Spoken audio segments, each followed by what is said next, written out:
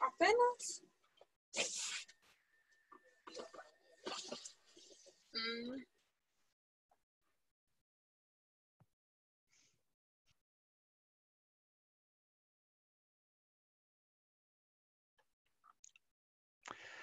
Good evening, everybody.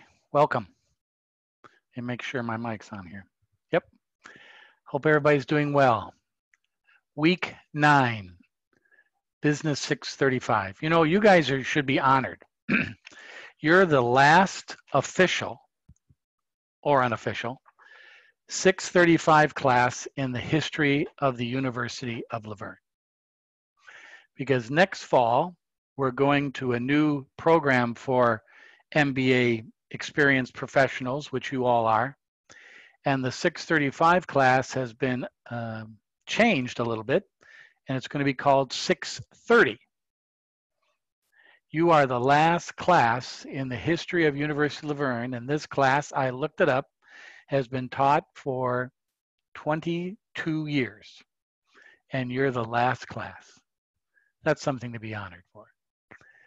The 630 class for the fall is basically the similar class, but it's incorporating a little bit more accounting to it. And I'm sure a lot of you are glad you're not taking that class. A little bit more accounting to it. But this class is the last 635 class in the history of La Verne. Joey, don't worry about your camera, buddy. That's okay. As long as you can hear me, that's what counts. So just so that's a little bit of trivia for you all. You're the last 635 class in the history of the College of Business for the University of La Verne. Now, tonight is our last official class. We will have class next week on Monday night, but it's strictly voluntary. You can come if you want to, or you can watch it on the review. But I'm going to give you next Monday as a volunteer class. I'm going to be here at 6 o'clock. I'll have the same dopey looking shirt on. I'll have the hockey game in the background or the baseball game in the background because I'm done with watching finance for the day. And so I'll still be here. But you are volunteer. I'm going to be next week reviewing case number 4. I'm going to be posting the grades by Wednesday of this week. So you can go into the electrics case knowing exactly what your grade average is. I'm also going to post the class participation segment of our grade on Wednesday as well. So all of the grades will be posted heading into the last week. All you have left is the electrics case.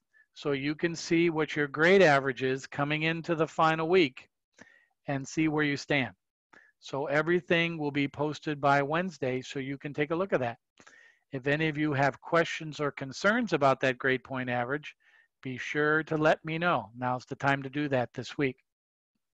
So as I was saying earlier, we have a volunteer class next Monday night. I'll be reviewing case number 4 and also reviewing any final electrics questions you may have. We also, this Saturday morning, have a review session via Zoom at 10 o'clock this Saturday morning. For any of you adventurous students who want to get up and enjoy 635 with some questions, you're more than welcome. Saturday morning, I will be here to answer any questions concerning the electrics case as well. All right? So we have next this Saturday at 10 o'clock a Zoom session, which I will be recording. We have a voluntary class next Monday evening at 6 o'clock, which I will be recording. And then you have your electrics case, which is due to be posted to Blackboard on Sunday, August 16th. I will post the final grades for this class, if everything is posted by you, by Wednesday, August 19th. You will have your course grades. That's if you complete your course evaluation. You complete the course evaluation by Tuesday the 18th. I will post your grade on Wednesday. You don't have to do an evaluation. It has nothing to do with your grade. It has nothing to do with the outcome of the course. All it is an anonymous evaluation of this course. And I want to say it again, anonymous. Nobody knows who submitted it and who the student is. It has nothing to do. I don't get these evaluations until about 3 months after the class. So if you post your course evaluation, I will release your grade to Blackboard on the 19th. If you don't and desire not to post your grade, which is okay, it's a free country, you'll have to wait for the registrar to post your course grade. If you go to Blackboard, you'll see your course grade blank. You'll see your electrics grade. You won't see your cumulative average in a percent, and you won't see your course grade. You'll just see all your grades throughout the term. Now, let me warn you in advance. Oh, well, I don't need that. I see all my course grades throughout the course. I can just total those up and find my course average and my grade. Well, you can do that, but beware, each one of these grades have a certain weight, percentage weight of your course grade.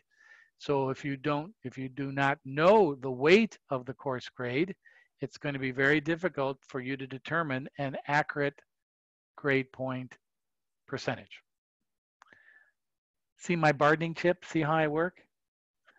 If you complete your course evaluation, you don't have to worry about all this. You'll just get your grade. Okay, course evaluations are important. They keep the program, hopefully, if the people read them properly, which I think they do, they maintain the integrity of the program. They maintain quality and efficiency.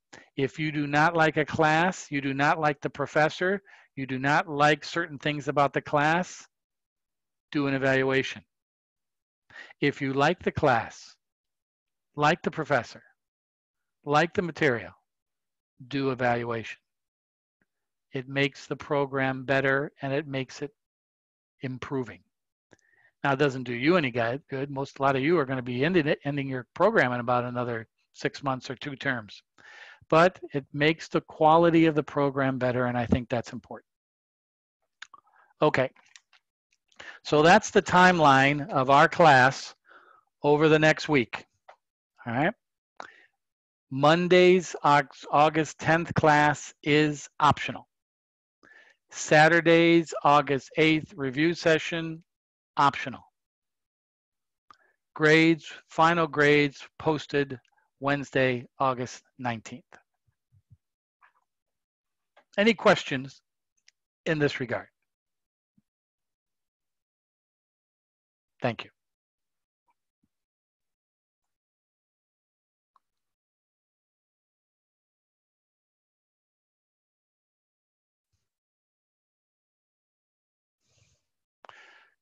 One last comments on case number 3, because this case will help you prepare, if you not already have done so, which many of you have, because I've been getting some of your work, for the electrics case. Remember, the weighted average cost of capital is a combination of the weight of the debt position of the company to the weight of the equity position of the company, and the cost of debt determined by the interest rate on the debt less the tax rate of the company, and the cost of equity of the company determined by the capital asset pricing model, taking the risk of the company and relating it to market risk and the risk-free rate. That capital or working weighted average cost of capital number is your discount rate for your analysis. The analysis in case number 3 was to determine an investment of $400,000 of asset, an additional $175,000 of working capital in the initial year, 0, a $575,000 investment.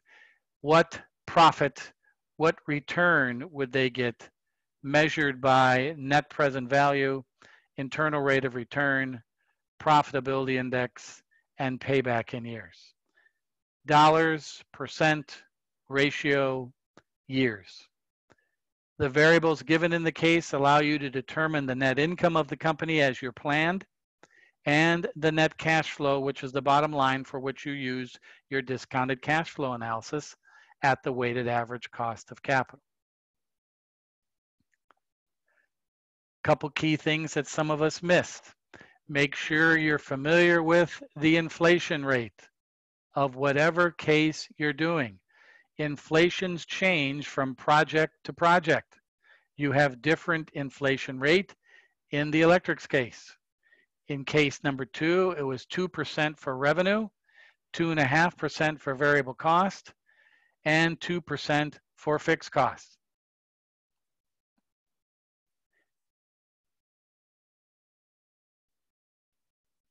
Make sure you're aware of, make sure you're aware of in the case of if there's any salvage value. And if you're fully depreciating the asset over its life, the salvage value at the end of the life of the project would be determined by the gain on the sale of that asset. Thus, you have to pay tax on that salvage value, that additional cash. And make sure you have adding back the working capital over the 4 years prior, including year 0, as a cash flow addition in the 5th year.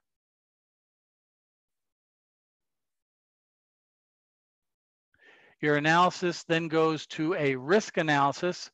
We're taking a scenario of change in volume output at their weighted probabilities to determine a weighted net present value for the case based on 3 different alternatives. Usually the greatest percentage is your average or your base case. Then you have your worst case and your best case. Then you do an analysis by variable, altering some variables to the case based on the original base case. The original base case had $107,151 NPV. So when I'm doing the sensitivity analysis, that's my base for my profitability. That's where all 3 lines meet at 107,151. But then I alter each line by a change in that particular variable only. A 30% drop in selling price per unit, a 30% increase in selling price per unit. You do these correctly, your line will be dead straight, showing the sensitivity of the curve of the line of that variable. Variable cost per unit is the same, but now this is an expense. A 30% deduction in variable cost will give you more profit, whereas a 30% deduction in selling price will give you less profit. And another variable is to alter the weighted average cost of capital, which happens to be 5.95% in this analysis. That affects the discounted cash flow. And you get an analysis there. The key point of the sensitivity analysis compared to the scenario analysis, the scenario changes the output, the volume, the units sold and produced. The sensitivity takes at deltas of various variables in the case. I charted this to show how the lines look. Revenue, variable cost, weighted average. The flatter the line, the less deviation in the dollar amounts. The steeper the line, the greater the deviation from minus 30 to 30. That's what you're tracking. The sensitivity is how one change can go as far down as this, and one change can go as far up as this, and such and such. This is called a risk analysis. The chart is especially effective if you're going to put this into a paper. Or you can copy and paste the tables into the paper to show the highlighted of these risk analysis. But in your paper, I do not want to see whole spreadsheet numbers cut and pasted into your paper. Have a way of condensing and using those in a better format once you start writing your paper and answering those questions provided in the case. This was case number 3, and the grades and solutions have been posted last week. And then I ask you for some various evaluations of the numbers, and you guys all did that very well. What do they mean in relationship to NPV, balanced scorecard, and that sort of thing? And this is the solutions. There's different solutions, alternatives I gave. There's the grading here. So there's different ways of looking at this. But I was more concerned about, yes, how you write these answers, but more concerned about making sure you're familiar with determining the information, and then you can go into the interpretation of your answers.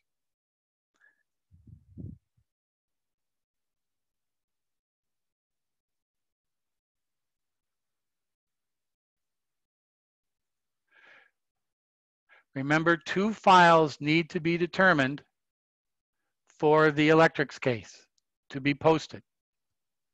A file showing your paper in APA format and a file showing your spreadsheet analysis with a variety of tabs. Tabs for each of the products, each of the analysis, and your calculation of weighted average cost. So I'm looking for 2 files, not 5, not 10, 2, each giving the information requested in the case.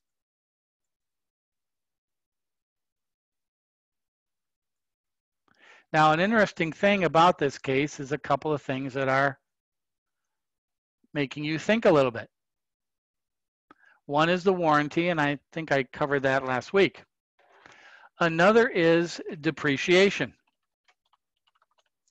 There are mainly in the world of finance 4 depreciation calculations. You studied 3 of these in accounting. Straight line,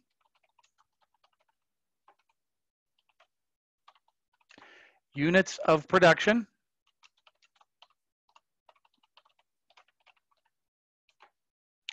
and declining balance.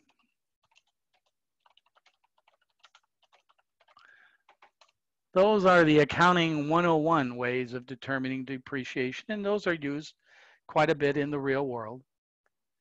But also in the real world is the 4th one, and that's what you have in this case, the electrics case, marginal accelerated cost recovery system. Now, if you look up marginal accelerated cost recovery system on the IRS tables, in your textbook, in wherever, it gives you different classifications of assets.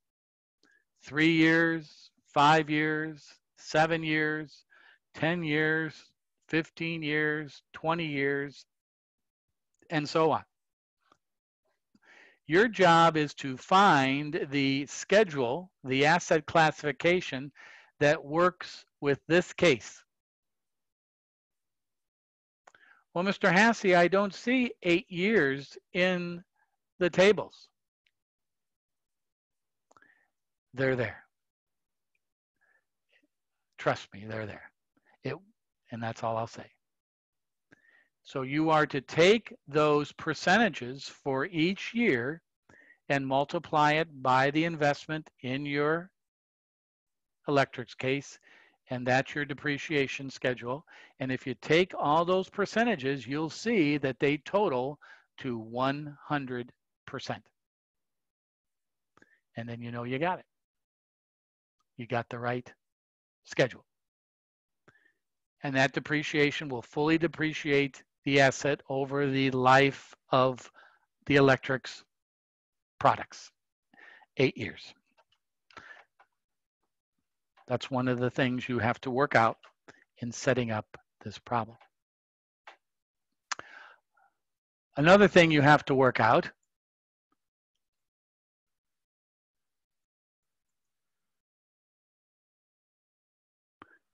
hang on for a minute.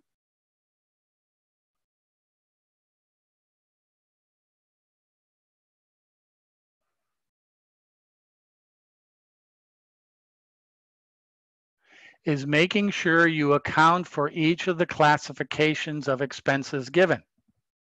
Okay. Remember, in this case, it's a little bit different. And what are the major differences? Well, first of all, warranty. Warranty. And also, some of you are having difficulties by some of the questions I'm getting. I don't see variable costs listed in the case, Mr. Hassey. I don't see fixed cost listed in the case.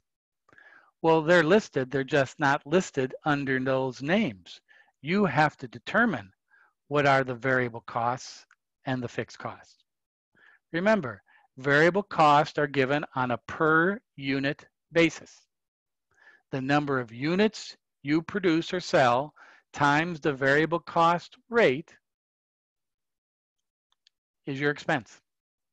Fixed costs are a flat rate, not on per unit.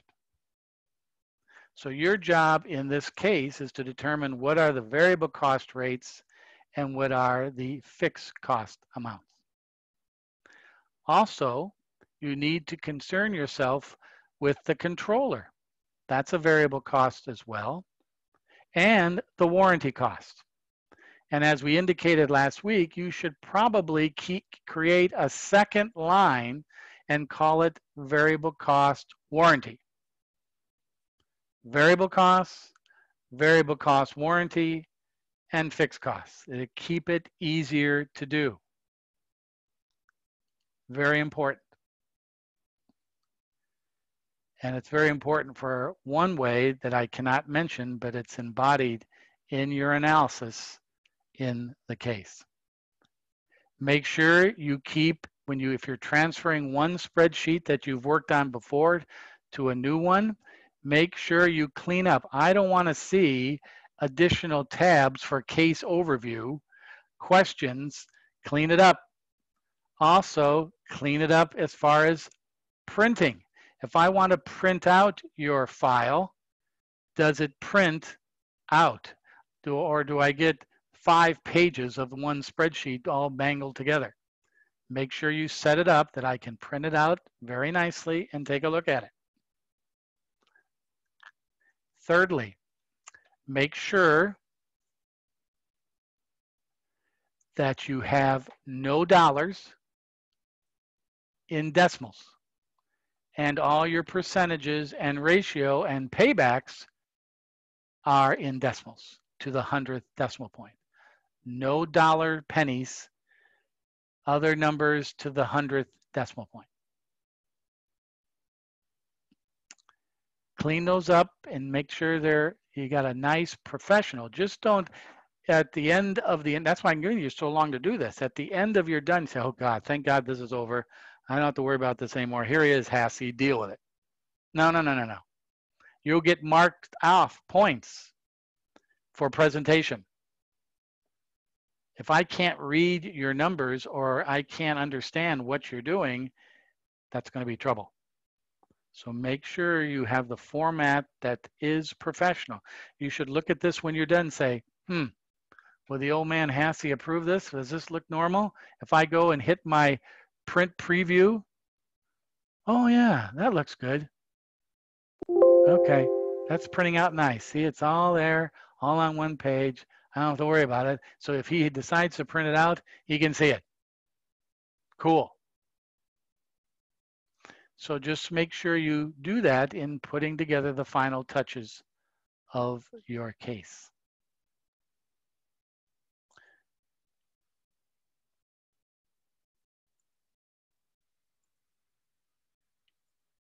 So again, there's different, depreciation is the marginal accelerated cost.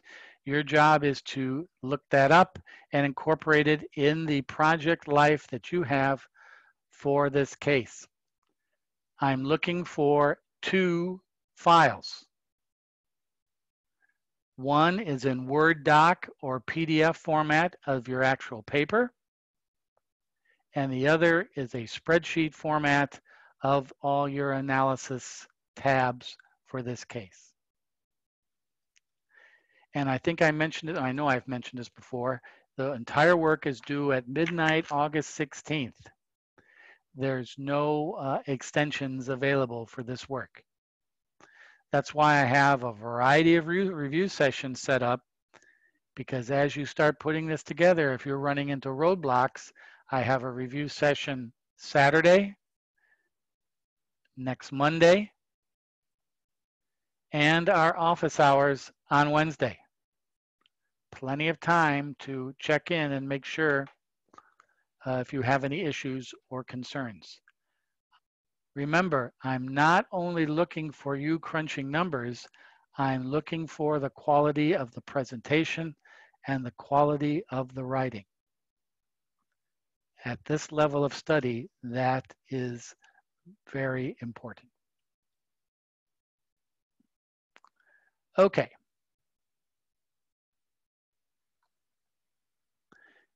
Any questions concerning the electric case as of August 3rd, 2020?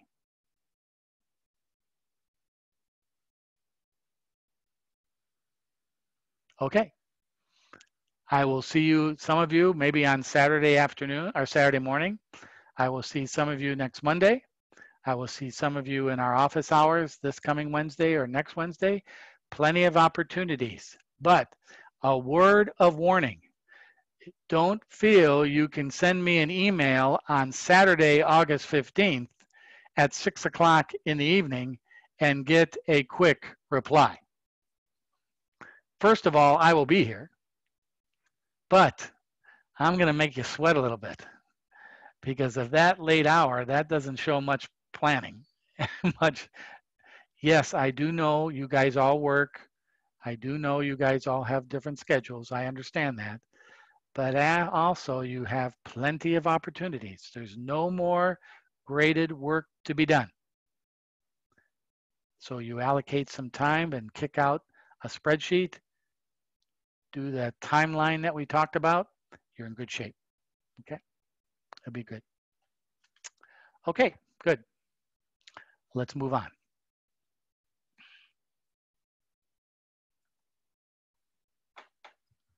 Short class tonight, by the way, guys. Short class. So case 3 is there. We've reviewed that. Case 4 you've posted tonight in some interpretation of alternative capital strategies and trying to ask you some questions about your interpretation of sort of things. I've already looked at some of them and they look pretty good to me. So you guys so far have done good, and I'll get all those grades together by Wednesday. A couple of last things in that regard.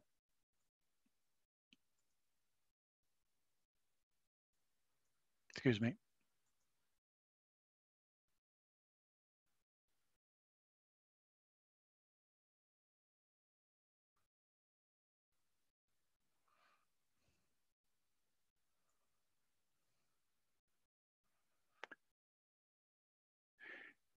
Here's a little poll that we usually do these polls at break time, but I'm going to try to get us all done by break time tonight and go home. So here's a little poll I'd like you all to take a look at. All of the following, this leads into my lecture tonight, that's why.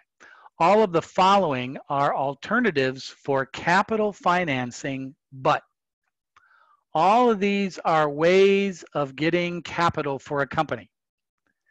But one, which one would that be?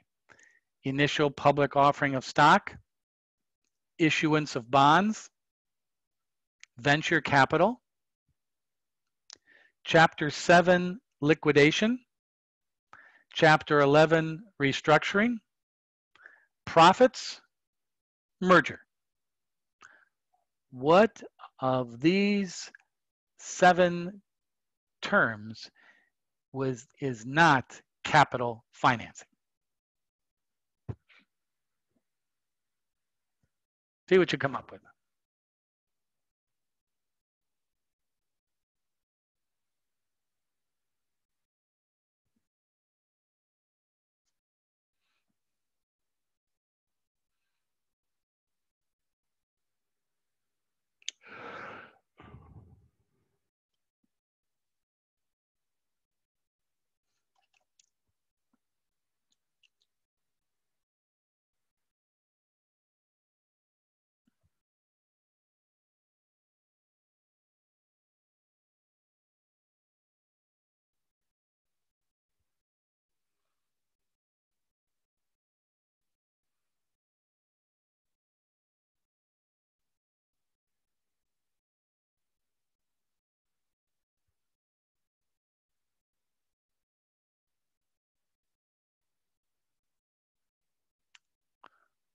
One minute.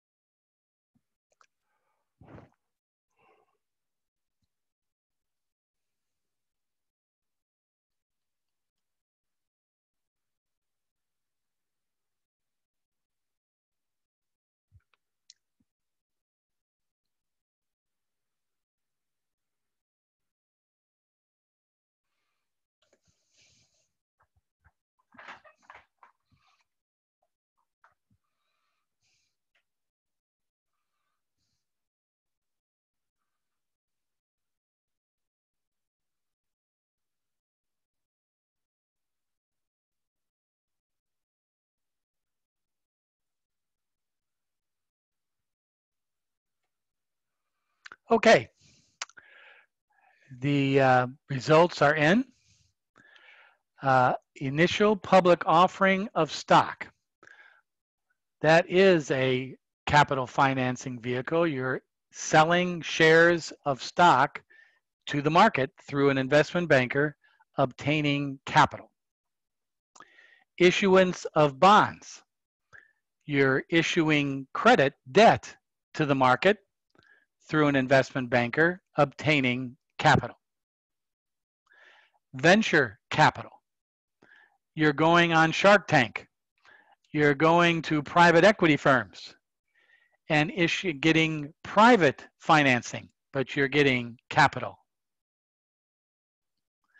Chapter 11 restructuring.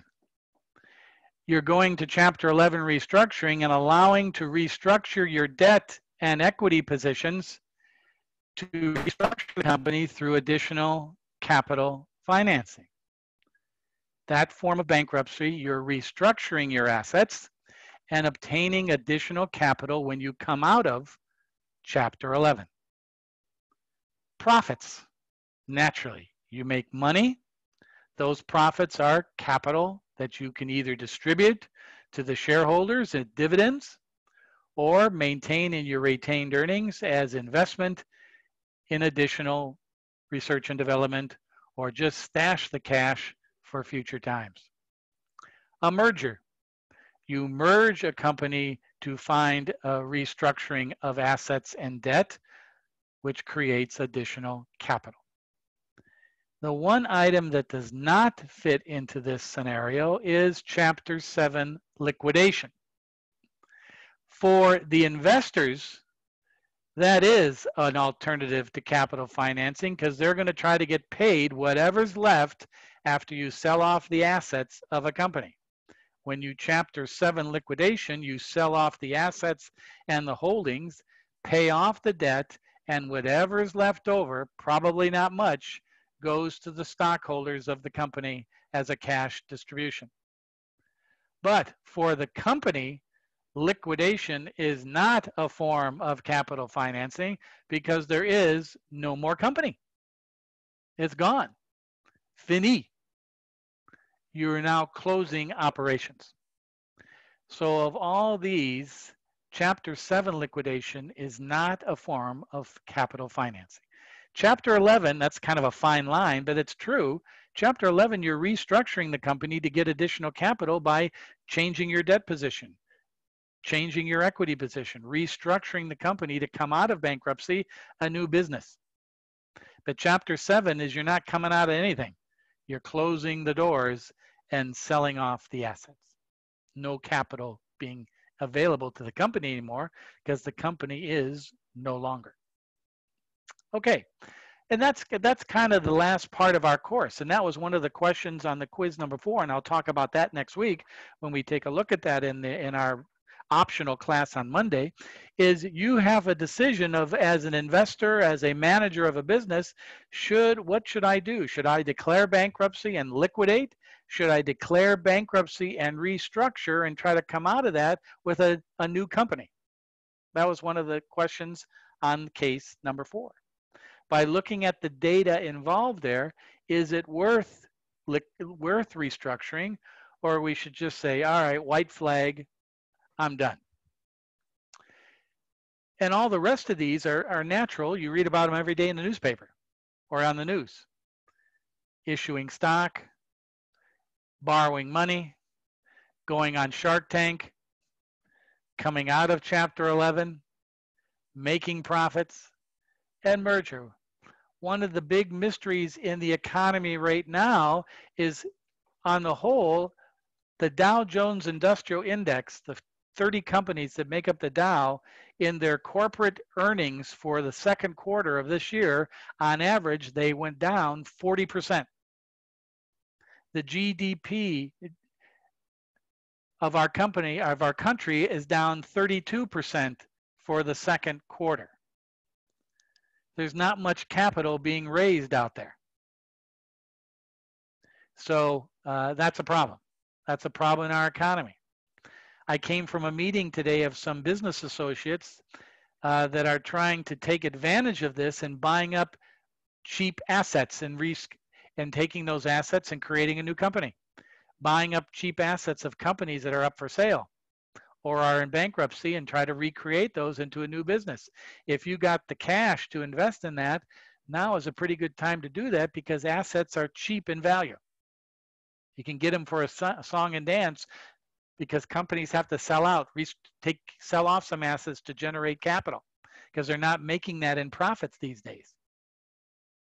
On Friday of this week, the unemployment numbers are coming out for July. What are those going to look like? Are the consumers still out of work? By hopefully Friday of this week, our distinguished senators and congressional representatives, hopefully will come out with a plan to help our citizens with unemployment insurance and some cash flow while we get this economy back rolling again.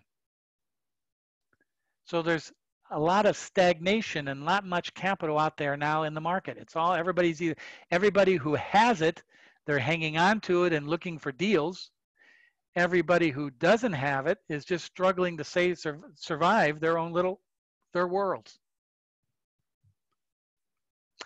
I live in a community here in Claremont, in West Claremont, where a lot of people have invested in this community and rent out the buildings to people. I don't do that here. I just live here. But this past weekend, an interesting thing occurred in my little area here of West Claremont. I saw at least 5 or 6 moving trucks. And that's not funny.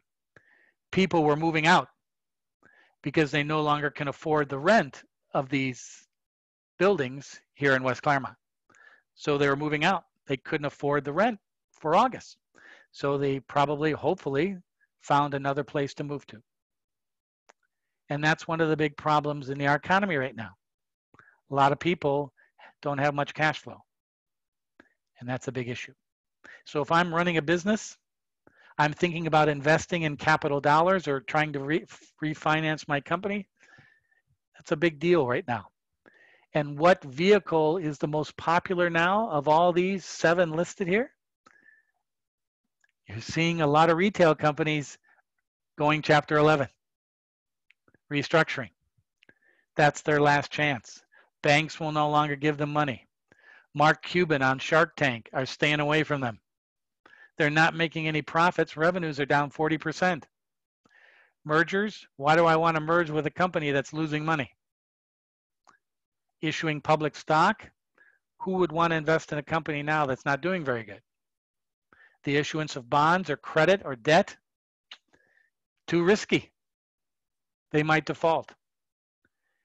Chapter 11 now in the third quarter of this year is one of the most influential and attractive ways of financing a company, restructuring, taking a time out and restructuring.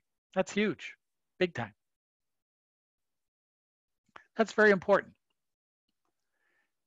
It's not so much important for you and I. We just want to keep working and maintain our income. But for companies trying to compete in the market today, cash flow and capital is the key to keeping them going and developing their markets and their products. Without that, it's trouble. And you're seeing a lot of companies, especially in the retail industry, and I bet you're going to see in the next quarter some banks beginning to fail. They'll keep that quiet. And maybe some manufacturing companies beginning to fail. I see Ford Motor Company on the horizon looking at some restructuring. So there's a lot of things going on in the economy now that as students of finance and as an MBA, you look for those things in companies you want to do business with, the company you're working for, the company you want to invest in. How are they funding their operations? If they're making not much money and losing money, where is the capital coming in to meet their payroll, but at the same time encourage growth so they can compete? Last week, the CEOs of Amazon, Apple, Facebook, and Twitter, I think it was Twitter, all were called into the Congress to answer this one question. You guys are getting too big. You're swallowing up the competition. There's no capital left for anybody else. Either you do something about that, or we're going to do some antitrust, some anti-monopoly issues with you. As public servants of the country, we can break you guys up. We can do that. We have that power. You better do something about this because you guys are getting too big. Amazon has 47% of the cloud market in the world. Huh? They control half the information in the sky. Now, it's not really in the sky. It's in warehouses in Cucamonga. It's in warehouses in Northern California. It's in warehouses in Las Vegas. It's in warehouses in St. Louis. That's where it is. That's the cloud. It's where all these machines are working 24/7, gathering all the data and running their business, selling it, marketing it. And they're getting too big. And that is a concern in the government. Now, they're not going to be touched now, but if Joe Biden becomes our next president, watch out, Amazon and Apple. Somebody's going to be going after you to make sure you're not going to get any bigger. It's going to be very interesting to see how that works out. But that's a course or a time for another place. So, but these key things are what's important in alternative capital financing. Without the capital, just think about last night, Sunday night, the first of the month, was a very happy night in the Hasse house. That's when we pay our bills.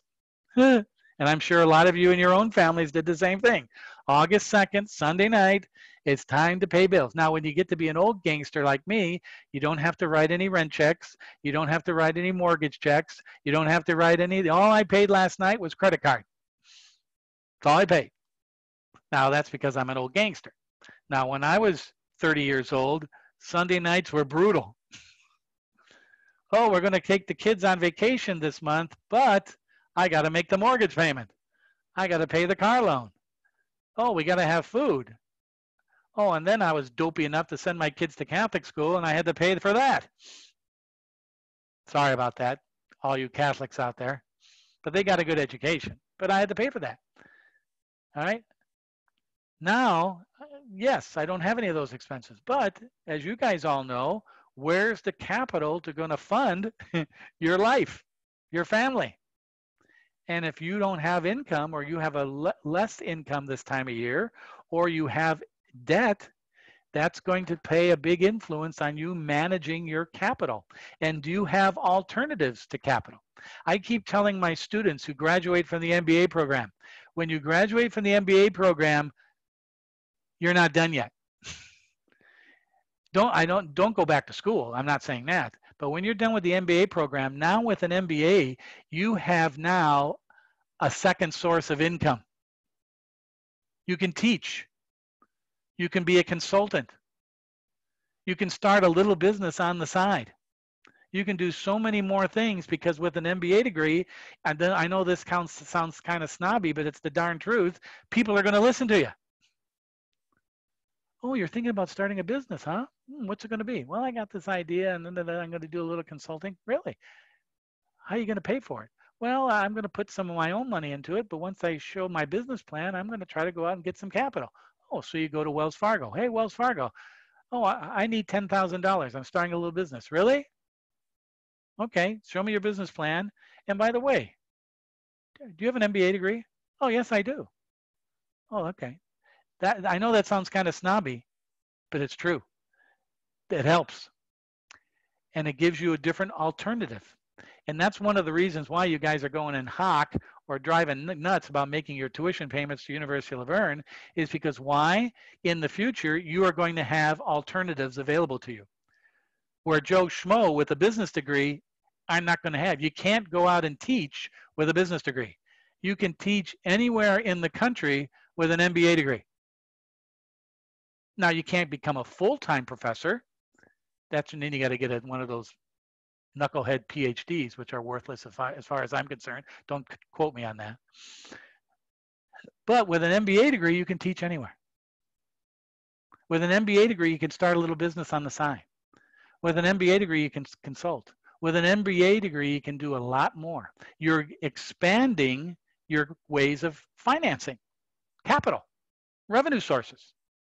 That's why you're sitting here with your cameras not on.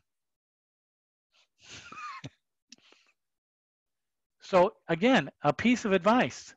I'm thinking about starting a business. I got some good ideas. I work hard. I'm going to start a little company. You go into Bank of America. Here's your business plan. I need 10,000 bucks. As you can see in my business plan, I've incorporated that in my payback. Here you go. But then they're going to say, do you have an MBA degree? I do. By the looks of this business plan, you've had HASI in finance. Your capital budget analysis is perfecto. You even did a scenario and sensitivity analysis. You need 10,000? Here's 15,000 with only an interest rate of 1%. Stephen, you'll say, thank you, Mr. HASI. I'm now on my way to another career. Now that is BS. But no, I'm serious. You are putting yourself in a position for additional capital financing.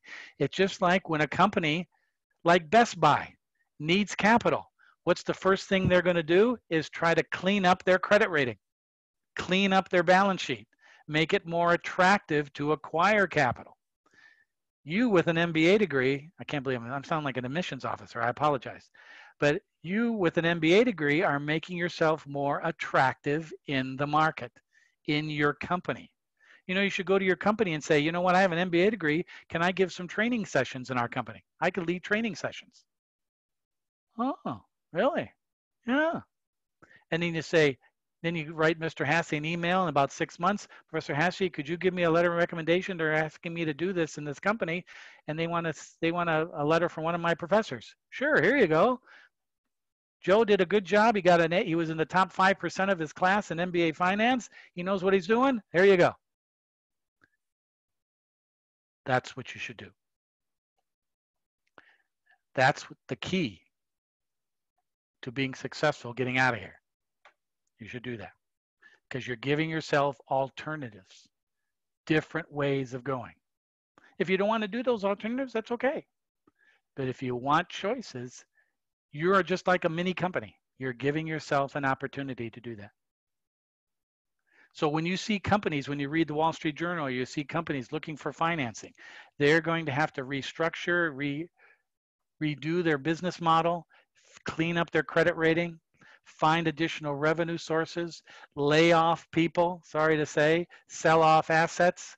They're restructuring to make themselves more competitive, more value in the market. Alicia, Alba, who is the young man on your lap there? What's his name? This is my son, Theo. Theo? Yes. How old is Theo, how old are you? Say 2. 2 years old. You're a big Theo. You're a big kid. Yeah, he's tall. Theo, think about football in about 15 years, University of Laverne. We need you. We have our defensive line is about 5'5" and 170 pounds. It just ain't going to work. Is Theo going to school this fall, or is he still at home? No, he's still at home. Yeah, 2 years old. See, it's been a while since I've done this. He's All right, Theo. All right, Theo, turn off your mic. That's enough of me being Captain Kangaroo. Get the hell out of here. See you later. Bye-bye. Nice meeting you. All right. I crack myself up sometimes. Okay. So that's our topic for tonight. We're done. I wanted to go over that interpretation of alternative capital financing. I wanted to review case number 3 and the spreadsheet and go over the marginal accelerated cost recovery. Some students are having some difficulties with that, so I wanted to go over that. Remember, if you want to give me your WACC calculation for the electrics, you can send it to me. I'll let you know if you're on the right path. And if you need help with the rest of the case, we'll be having a review session Saturday morning. And also, next week in Monday's class, I'll be going over case number 4, just so any of you have any questions about that. Because here's a little tidbit. I can't believe I'm going to say this, but I am. That answer you gave in question 3 of case number 4, some degree of that can be used in your electrics case. There was a method to that madness. So think about that as you look over the results of your case number 4, and I can talk about that next week as well. See, I'm giving you tempting so you can come to class at least next week. Last term I did this, and I had nobody, absolutely nobody in class on that week 10. I still taught it, and a lot of people looked at the video, but it was a very lonely night staring into the abyss of the Zoom. All blackness. Alicia, does Theo have a brother or sister? No, he's an only child. Okay, so we need to get some capital financing to get that going again. Yes. After school, after I graduate. Okay, thank you. I'm teasing you. All right, there's nothing else. Let me just make sure I got everybody accounted for here. Joey, I know your camera's not working, but I hope you've been able to hear all this. Elizabeth, you okay? You've been, everything all right? There's Joey. Yes, thank you. Okay, you're okay. All right, then I'm going to cease and desist this class this evening. I probably will see some of you, or a lot of you, in these last couple weeks, but if I don't, remember, as I gave you a little tip earlier, if any of you after graduation or after this class is over, don't think that I don't give a RA about you guys, all right? Wendy knows this. If you want a letter of recommendation, I'm telling you, a letter of recommendation from a faculty member goes a long way for your resume and vita. Trust me. And it doesn't have to be from Professor Hasse. It can be from anybody. But think about that. That is a good thing to have available, just to have it available, especially for work, promotions, everything. Geez, this guy knew what he was talking about in finance. It's good to know that. This professor is telling him this. This is good. So think about that down the road as you get going. Also, I have a LinkedIn site that's very popular that I post a lot of stuff on about jobs, about careers, about a lot of things. So look up that LinkedIn site. I don't sell anything on this. That's done. I don't do any of that. It's just purely for information for you guys. It's developing your network. And that's what you all need to do. Develop that network out of MBA school to kick butt when you get outside. That's what you want to do. Develop that network. And this is the first start. All right. That's very important. So please keep in touch. Remember, some of you have heard this story, but I keep track of every student I've ever had. So if Wendy sends me an email in 10 years and I'm in my wheelchair drooling and I open up my email and Wendy says, "Hey, Professor Hasse, I'm thinking about starting my own company and I need some financing. First of all, can you help me? Second of all, I need a letter of recommendation for the bank. Could you do that?" And I will remember Wendy. Probably I'll have to stop the drooling, but then I go to my spreadsheets because I keep a spreadsheet of every class I've ever taught and a master sheet of every student. Right now, there's about 8,500 names on this sheet of what you took. Wendy, you're on the list already because you've had me. Everybody, what you took, what your course grade was, maybe some notes on Wendy's. It says she doesn't know what she's doing. Stay away from her. But most of you, I put some nice little notes and never rent an apartment from Wendy. I'll know that right now. So she's out of that business anyways. So, but all that sort of thing, I keep track because if you do need me for a recommendation, I'm not just going to write you some BS template of a recommendation. It'll be personal, and that's important. So think about that down the road. Just don't think about me. Think about any professor. You have a professor that you have a relationship with, or you trust. Get to know that professor and say, you know, Professor, would you mind writing me a recommendation letter? It'd be really important to my career. Every professor will do that. Even the mean ones will do that. Trust me, because they like to do that. So remember that down the road. But I'll probably see all you guys within the next couple weeks. All right? Adios. It's been a pleasure. See, I'm getting you out. You can go watch the Dodger game. They're playing Padres right now. You can go out. Paulina, you can have a little tequila. That'll be good, right, Paulina? No? Joey, I know you're a tequila man. You'll be into that. And so let's everybody have a great evening. And we'll see you all down the road. And I'll probably maybe see most of you next week. Thanks, everybody. We'll see you then.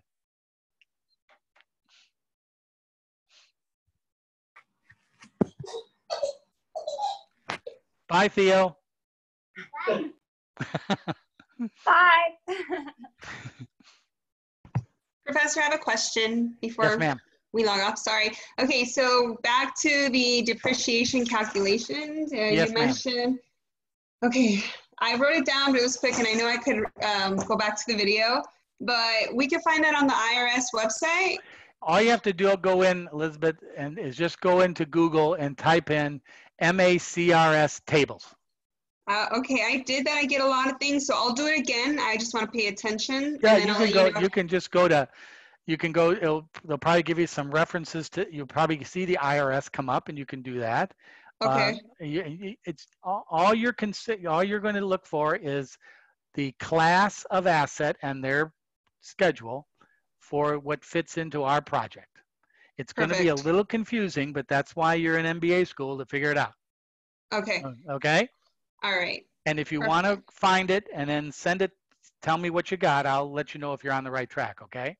Right. And you said it's the percentage times the revenue, the investment percentage. Okay. Right. Okay. Perfect. Okay. All right. You can just send that to me just to double check later on. Okay. I will. Thank you. Okay. Bye-bye. Bye. Okay. Perfect.